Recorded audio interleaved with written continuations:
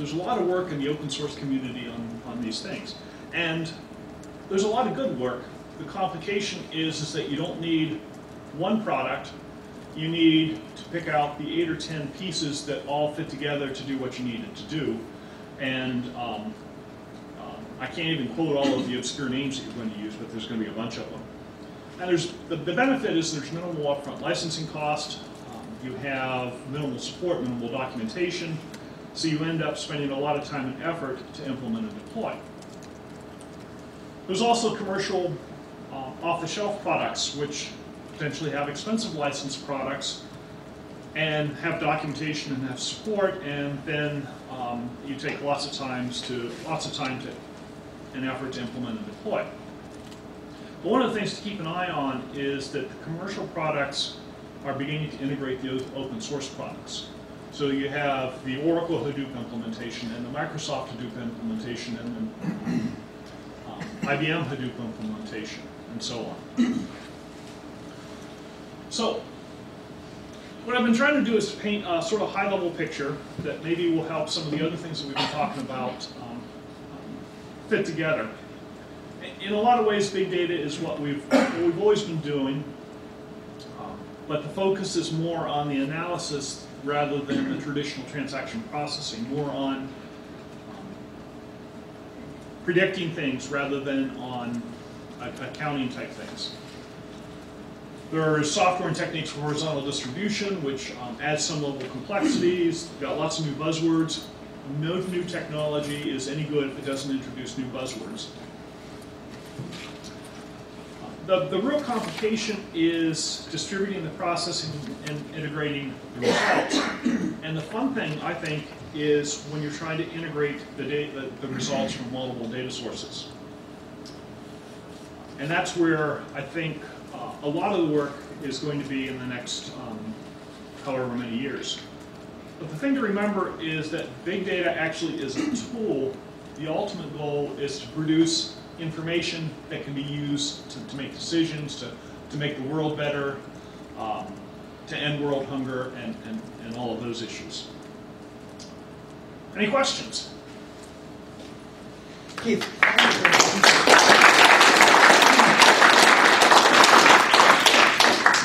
Thanks a lot. So, a lot of topics have been addressed, a lot of things have been mentioned, and I'm sure there are some questions. So, oh yeah, thank you. So the microphone is available out of the paper bag. Okay. In the meantime, now when GeoWorld and Database World come together, it's thank you. It's kind of a paradigm clash because we are coming with different tasks and therefore different ideas. And one thing that is being discussed in OGC World and otherwise is query languages, APIs, and how does that work out and what should we use. The good thing about languages is that we have so many of them. So from a database perspective, is there some kind of advice you could give to us? Things are going to change. From a database perspective, a lot of the work in SQL and SQL databases has been in and around transaction semantics. The ability to do multiple updates and say either commit or roll them back and have those transactions be consistent. And there's capabilities that have been added to SQL.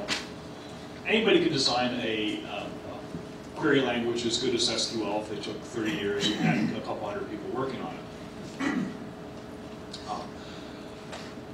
The thing about APIs is that you can build an API to do specific tasks and document things and make it searchable.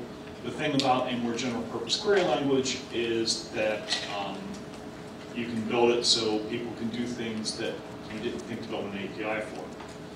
And so I'm a query language kind of guy, and so I sort of come down on that, but you need things like JDBC, API interface to talk to things or to get at things. The question is, what's the most generalized mechanism that makes the data available to whoever needs it.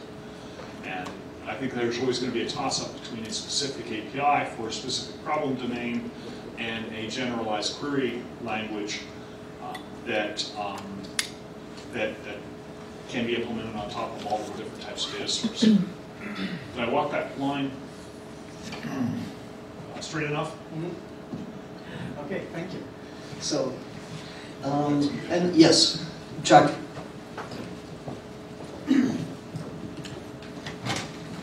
So I'd like to go back to some of the work you've been doing on SQL. One thing we have been doing is integrating the general app.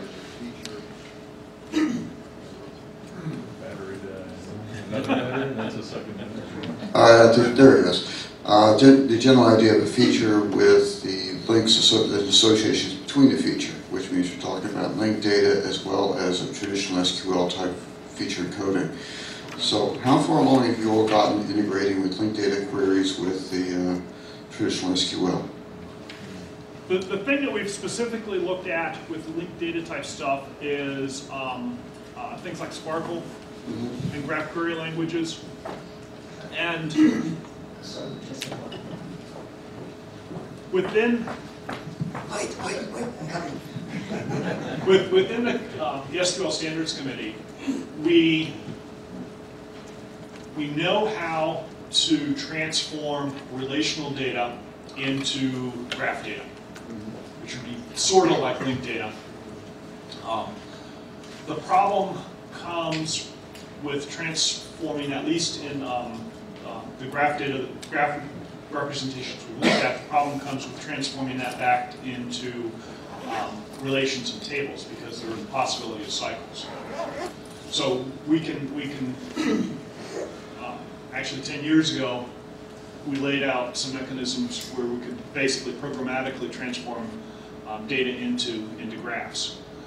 The problem is that none of the participants in the standards process have convinced the companies that it was something that was worth spending time on, at least within the standards committee. So we've looked at it, we haven't done any real work.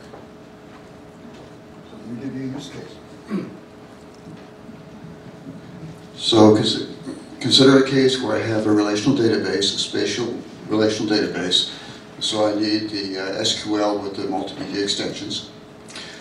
I also have a triple store, which is where I store my graph data. Triple store has the associations between the objects in the database.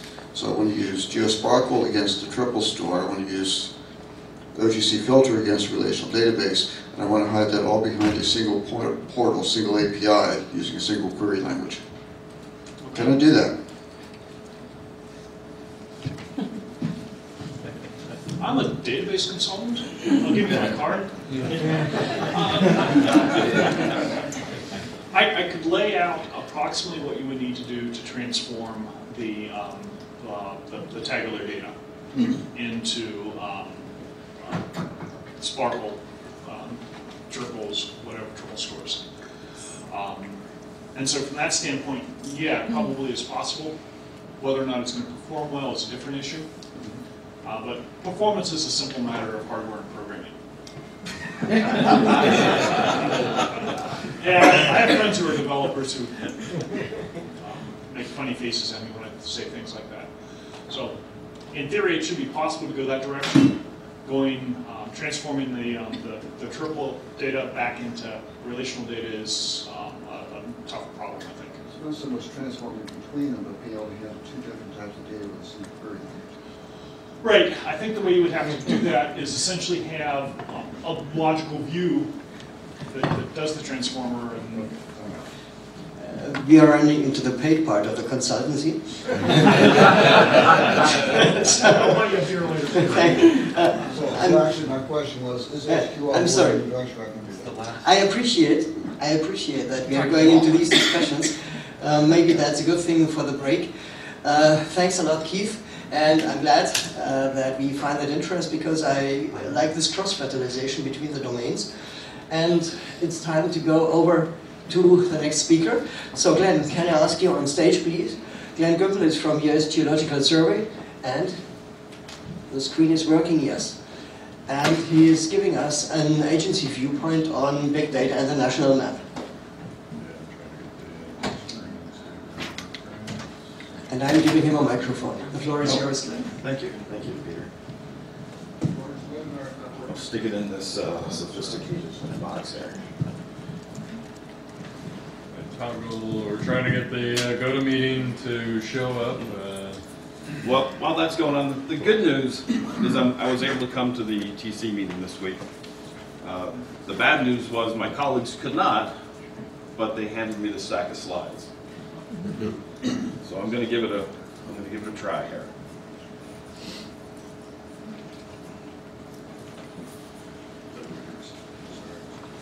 You screwed it all up. I am not certified for this. Well, let's get started. I'm Glenn Gimple from USGS. I work in the National Geospatial Program Office. That's the home of the national map, which is the U.S. topographic data. It's a seamless, authoritative set of data across the U.S. Within this organization, within our National Geospatial Program, we also have a Center of Excellence for Geospatial Information Science. It's our research group. And the director who was supposed to come and do this couldn't make it this week, and he apologizes for that. But they're doing some work with how to deal with some of the big data that we deal with. So,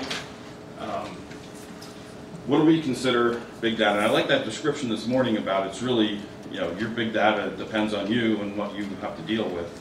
And so we've got our national map products that are up on the web.